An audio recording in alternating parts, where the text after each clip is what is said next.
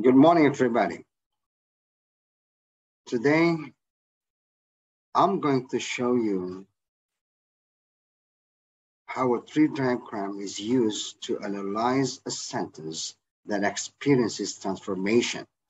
And you know, this transformation is governed by the rule, and the rule is called transformational rule, or in a plural form, we say transformational rules. Analyzing transformational rules actually is the hardest or the most difficult analysis of a sentence. Okay, first of all, we have to define what transformational rules are. Okay, as you can see here, the question is, what is transformation? As you see, that transformation is derived from the term form. Okay, is derived from the root form. And you can also find that the word transformation contains morpheme trans. Trans means changes. So what we are talking in transformation is changes. In the context of a sentence, okay, the transformation here involves changes in sentence structure, okay, or changes in the constituents that constitute a sentence. Well, now let's see the nature of transformation. Actually, transformation is the process of changing the structure from the deep structure into the surface structure, from the underlying structure into the surface structure. Okay, the deep structure is the mental structure, the structure which is in our mind. That is the underlying structure. And the surface structure is the structure which is written out or which is spoken. That is what we call as a surface structure. Sometimes the surface structure follows the deep structure, but sometimes the surface structure is different from the deep structure. And what makes the difference between the deep structure and surface structure is transformation. And you know, there must be a rule that governs that transformation. Otherwise, anybody will be free to use a kind of transformation as they want. Okay, so there must be a rule, and this is what we call as transformational rule or transformational rules in a plural form. Okay, now, there are several kinds of transformation in English. At least I'm going to introduce to you 6 kinds of transformation in English. The first one is particle transformation, or PRT, okay, particle transformation. And the second one is adverbial phrases transformational rules. In this part, okay, you are going to see how adverbial phrases are changed into different structure. The next one is adjective clause or relative clause transformation, or in short, we can say TRL. The next one is inflectional transformation, or T-INVL. Okay, that is inflectional transformation. Transformation that occurs or that involves inflectional processes. The next one is negative sentence transformation. And the last one will be interrogative sentence transformation. So these are kinds of transformation that occur in English structure. However, in this meeting or in this occasion, I'm only going to show you 3 kinds of transformation. They are particle transformation, adverbial phrases transformation, and relative clause transformation. The other three kinds of transformation will be discussed later in the next occasion. Well, for the first time, we see or we explore a particle transformation or TPRT. Okay, now what is particle transformation? Of course, it can be answered very easily that particle transformation is a transformation that involves particles. That is particle transformation. Now, study the following sentences, and I would like you to evaluate which of them are written in an underlying form, or which of them are written in a deep structure. Okay, now let's see the first group of a sentence. Okay, we have two sentences. John put on his shoes and John put his shoes on. Okay, which structure is, or which structure demonstrate the underlying form? Okay, you see here that in the first sentence, or in sentence 1A, we have here that put on is not separated. Okay, the phrasal verb put on is not separated, but in sentence 1B, put is separated from its particle on. So we have here John put his shoes on. So which structure do you think is or demonstrates the underlying form? Okay, very good. Of course, the sentence that demonstrates the use of deep structure is the sentence in 1A. John put on his shoes, because we have put on, okay, instead of put blah blah blah on. So that is the underlying structure. And the second group of sentences we have here, I switch off the light and I switch the light off. Of course, by following the way I explained, okay, the first group of sentences, I do believe that you agree that the sentence in 2A is a sentence that uses or that are written in an underlying form. And the third group of sentences, the manager called off the meeting. The manager called the meeting off. So the particle in A is not separated, but the particle in 3B is separated. And this is what we call as particle. Particle is a word that usually accompanies another word. In this case, is a verb. Okay. Now,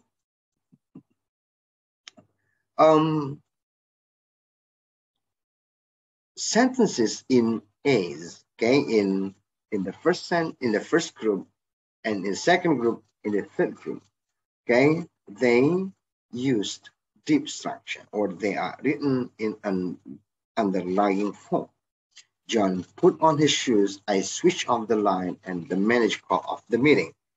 These sentences demonstrate deep structure. And the sentences in B's, they belong to,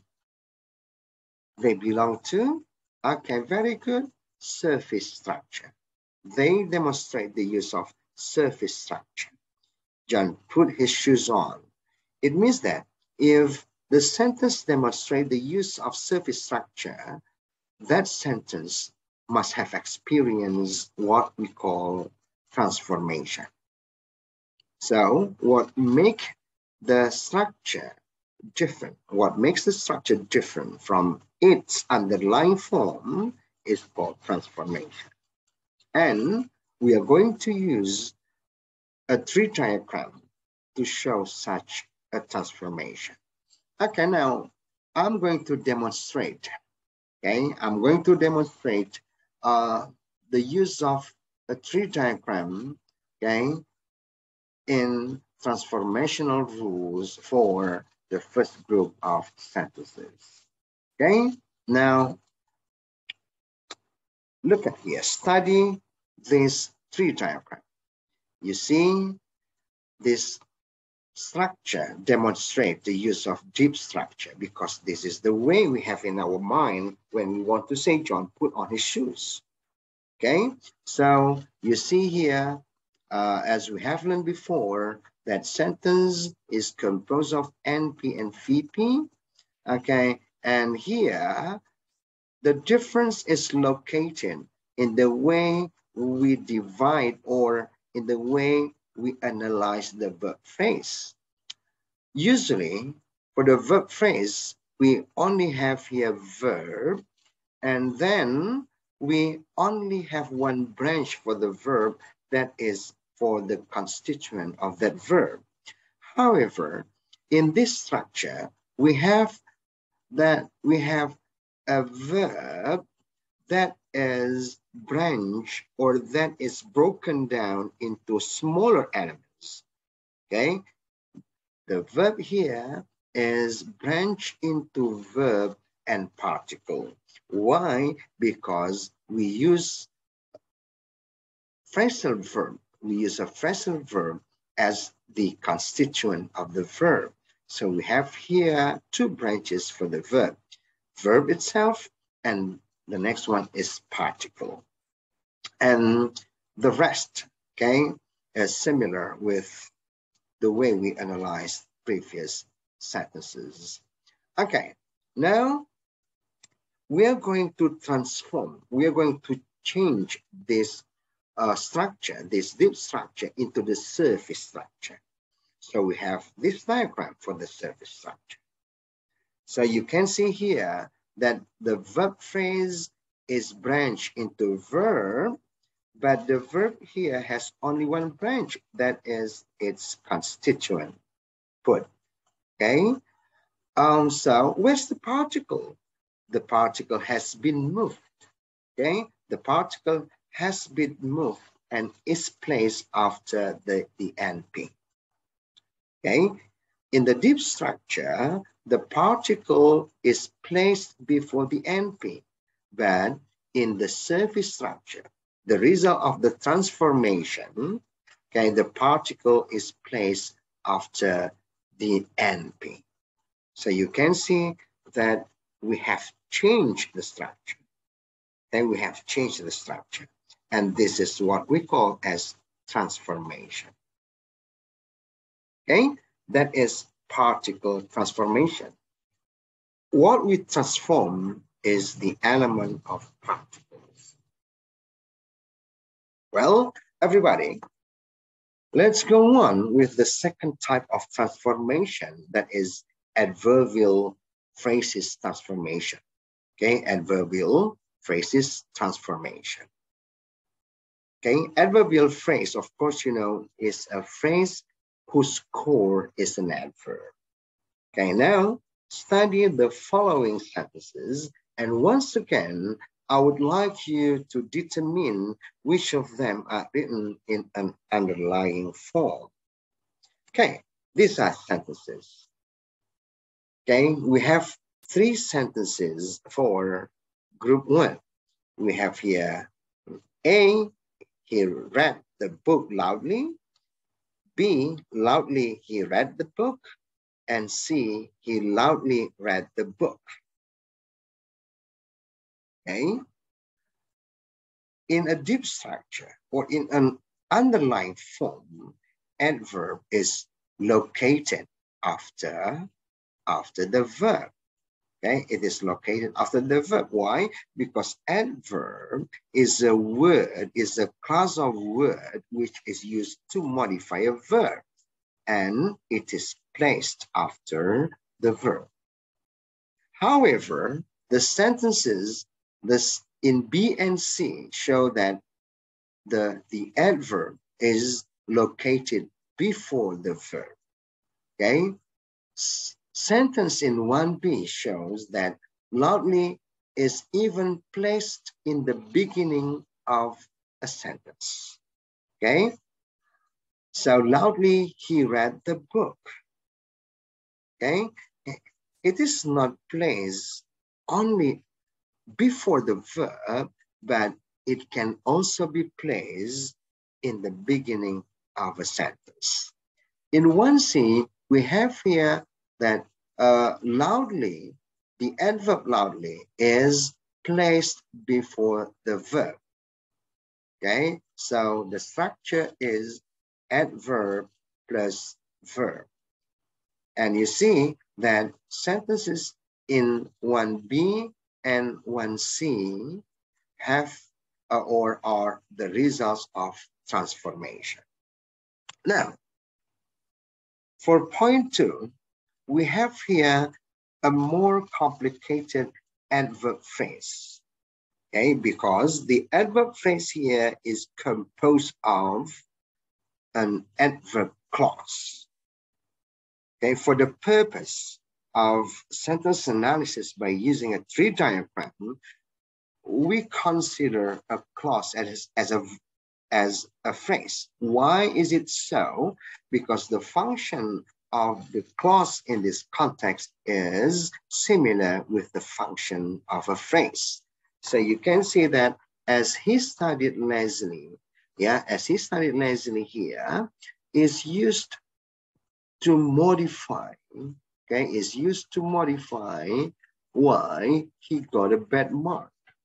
So this is considered as a phrase in the way we analyze a sentence by using a tree diagram.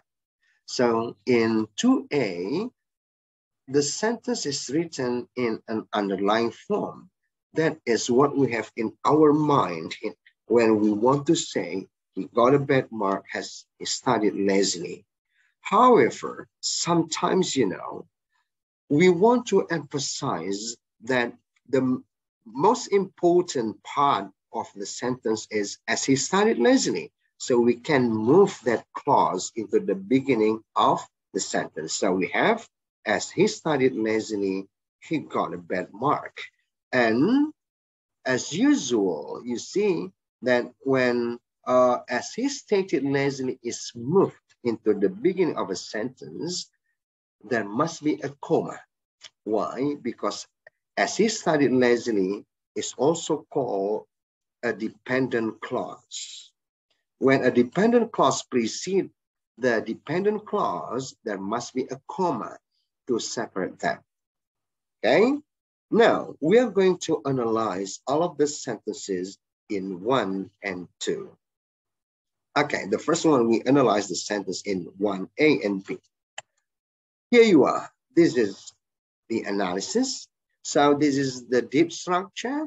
This is the way we usually use a sentence. We have an adverb after the verb phrase. So we have here, he read the book loudly.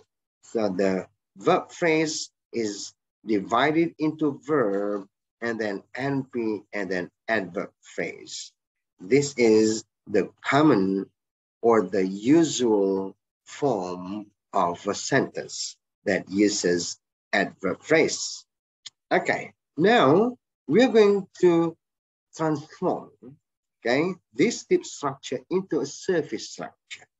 First of all, we move the adverb into the beginning of a sentence. So we have here a different structure or a different PS rule for the sentence. Why? Usually we have a sentence which is divided into NP and VP, but because of the transformation, the sentence is branched into 3. Okay, what are they? The first one is adverb phrase, the second one is noun phrase, and the last one is verb phrase.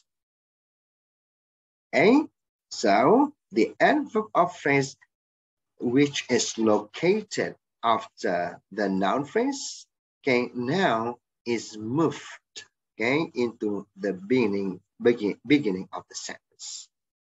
Okay, the transformation, okay, is only located or is only experienced by the adverb. In other words, the other elements of a sentence in the way we analyze by using a tree diagram do not have any changes. Okay, they are just similar with what we have in a deep structure. Okay, the difference is only when we move the adverb of phrase into the beginning of a sentence, which results in a new or in a unique structure or in a unit PS rule of a sentence. So we have three branches for a sentence: adverb phrase, noun phrase, and verb phrase. Okay, now we see that adverb of phrase can also be moved, okay, can also be moved after the subject or before the verb. So the result is like this, okay? So we have here, okay. Now the word loudly, okay, the word loudly is just moved before the word read. Okay, so I believe that you can do it by yourself. Okay, just move loudly before the verb friend. Okay, now let's go on with the adverbial phrases that involve clauses as the element of the adverb phrase. Okay, so here you are. He got a bad mark as he studied Leslie. In adverbial phrases transformation, we have, a bit different structure or a bit different tree type. As you can see here, that we have a sentence. Okay, we have a sentence as the branch. Usually the sentence is located here because, it is the largest.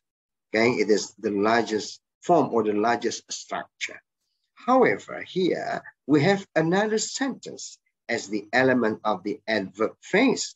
This is what I told you before, that adverb phrase here actually is the adverb clause, but as it functions or it serves as the phrase, so the adverb clause here is written in adverb phrase.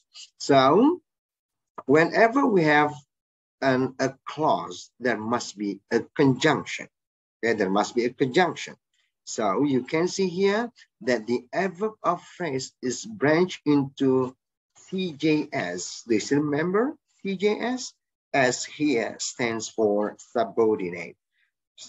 So CJS here means subordinate conjunction. Yeah, subordinate conjunction. Okay, so we have S as the subordinate conjunction.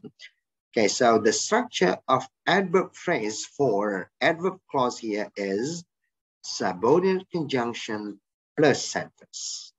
Okay, so the structure of adverb phrase in this context is subordinate conjunction plus sentence. Okay, this this structure, okay, the only elements of analysis that may make you difficult in analyzing the sentence by using a tree diagram. Okay, so when you are able or when you succeed to divide adverb of phrase into subordinate conjunction and sentence, the other analysis becomes easier. Why? Because, okay, this is very common for you, that sentence is divided into NP and VP. Okay, NP and VP. So it is easy. But so what makes transformational rules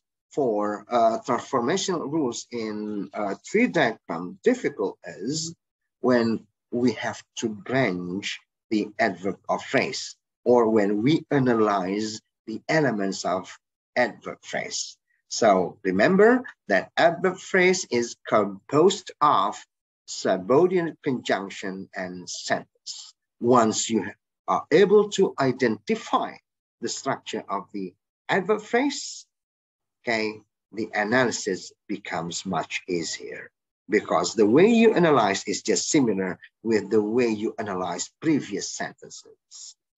Okay, now in the transformation, we are going to move, okay? We are going to move the adverb of phrase into the beginning of a sentence. So here you are. This is the way how we transform the structure into a service structure. So we have the same rule or the same PS rules for the sentence. We have 3 branches for the sentence.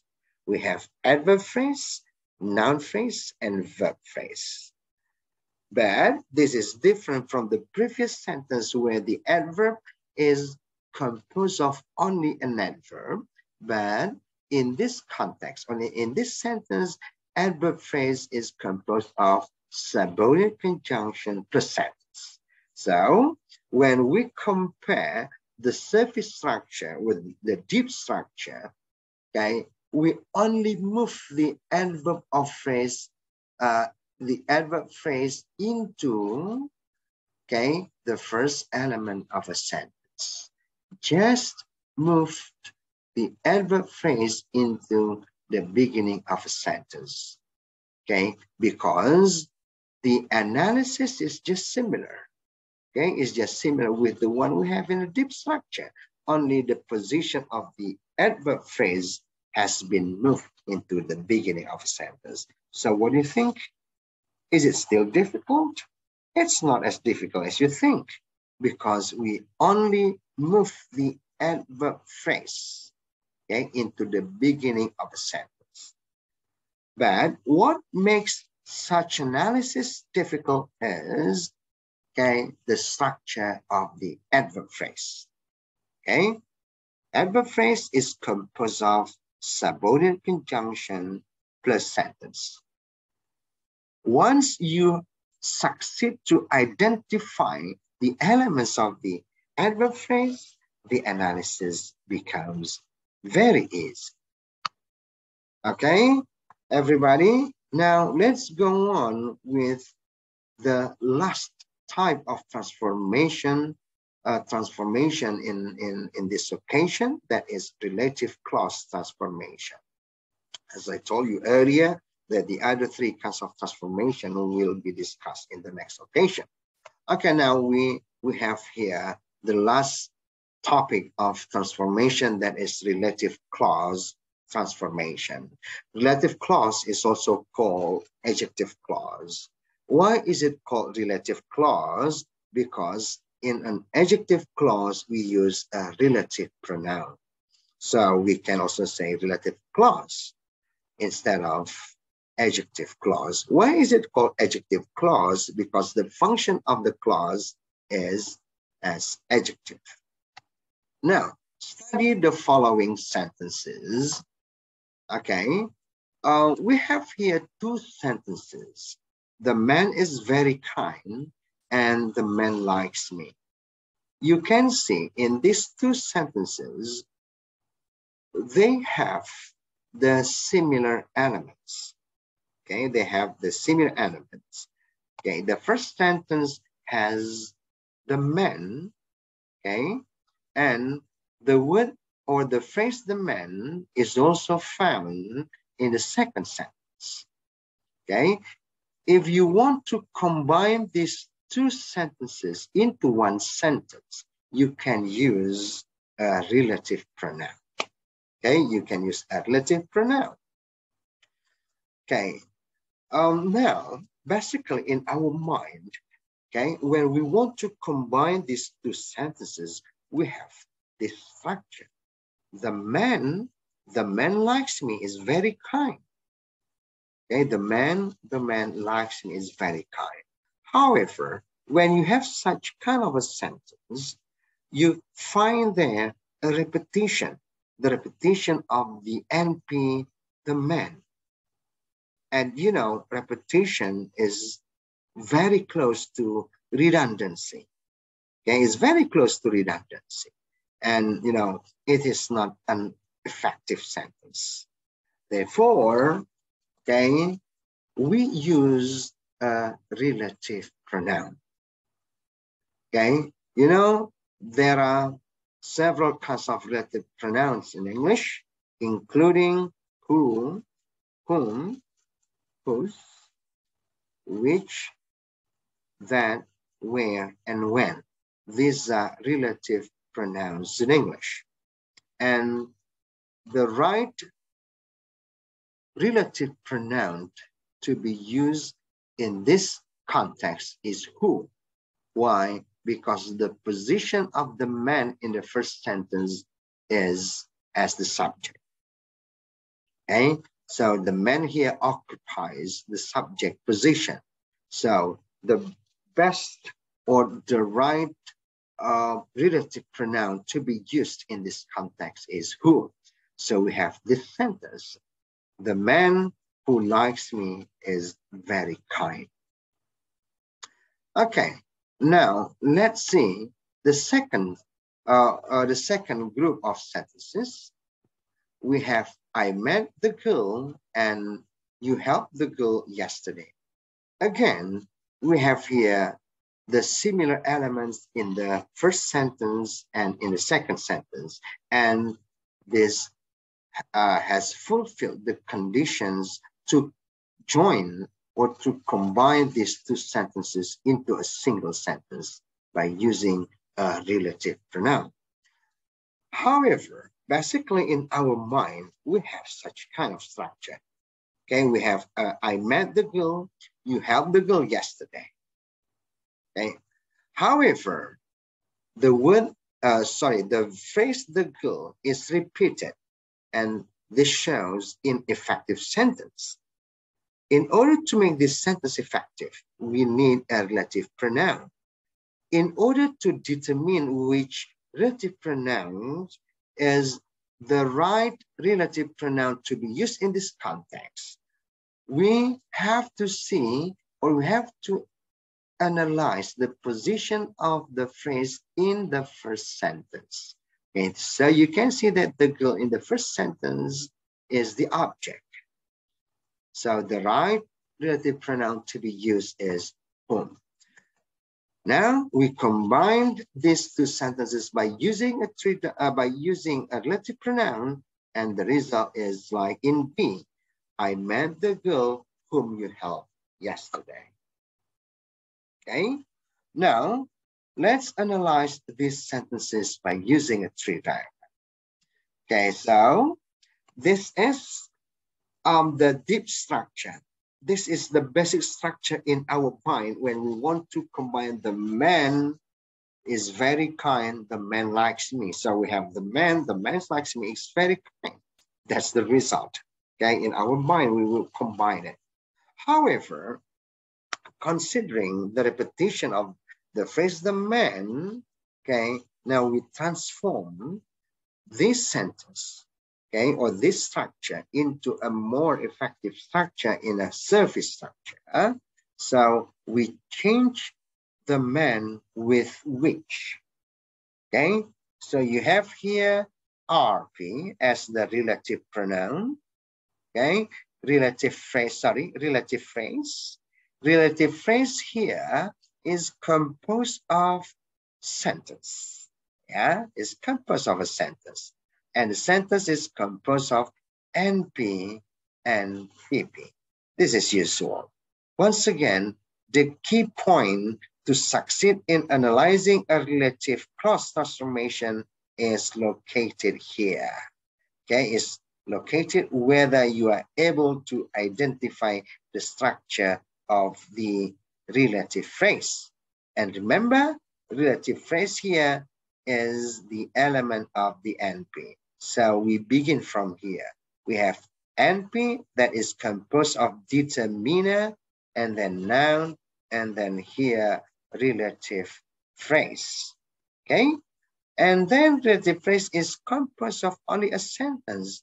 You cannot find here any conjunction.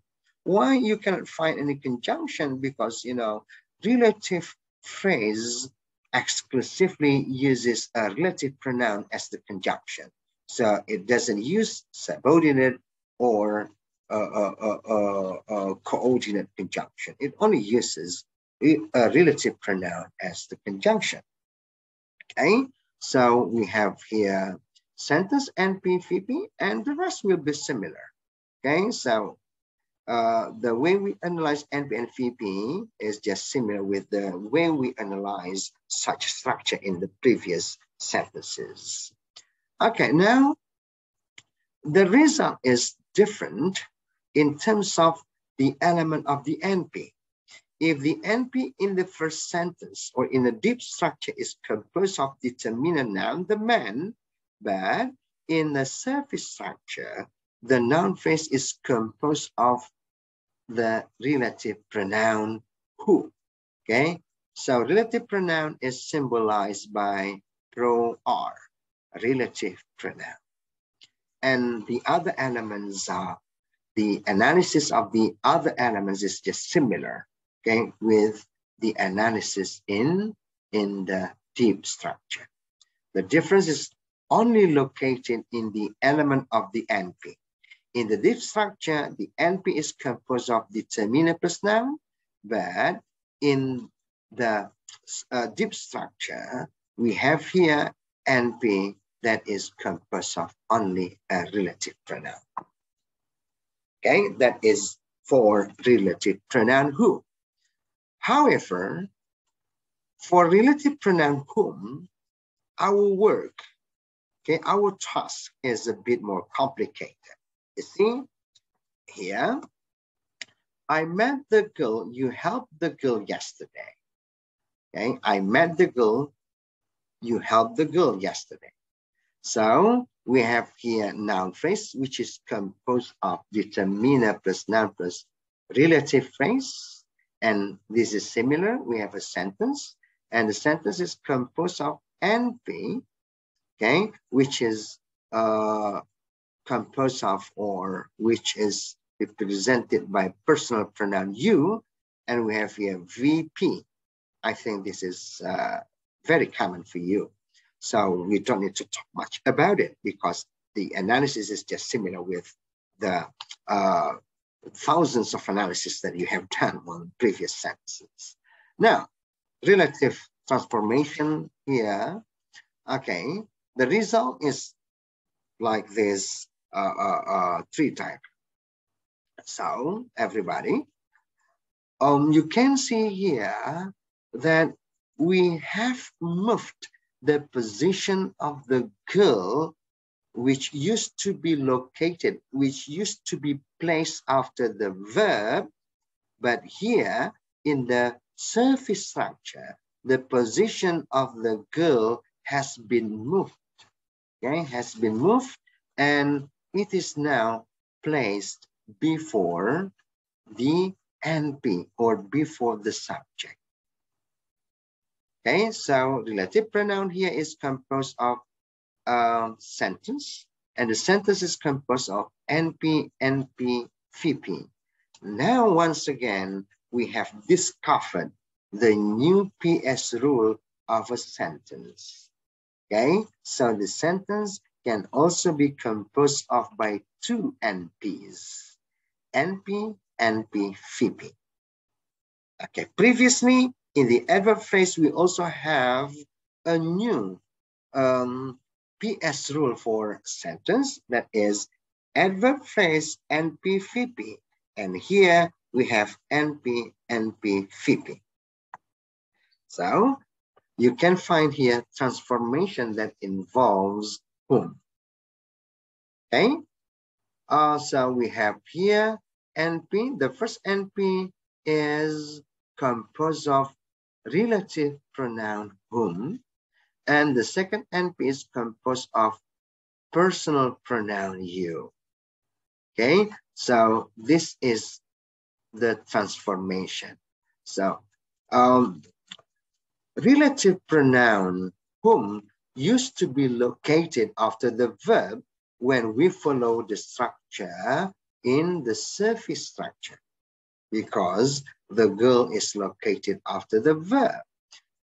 I met the girl you helped whom yesterday, but it is not common in English.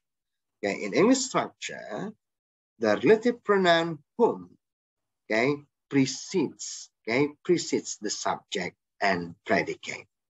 The subject, it means that it precedes the NP and VP. So we have here the structure of the sentence NP plus NP plus VP. Okay. Ladies and gentlemen, you have seen now how I demonstrated the use of tree diagram in analyzing sentences that experience transformation. And once again, I believe that the hardest way, okay, or the hardest point in analyzing sentences by using a tree diagram is the PS rules, okay? Whenever you are able to identify the PS rules, okay, for the sentence that you analyze, you can analyze any kinds of sentences, okay? None of sentences is difficult to be analyzed by using a tree diagram if you succeed to identify the PS rules. That's all, ladies and gentlemen, and see you in another occasion.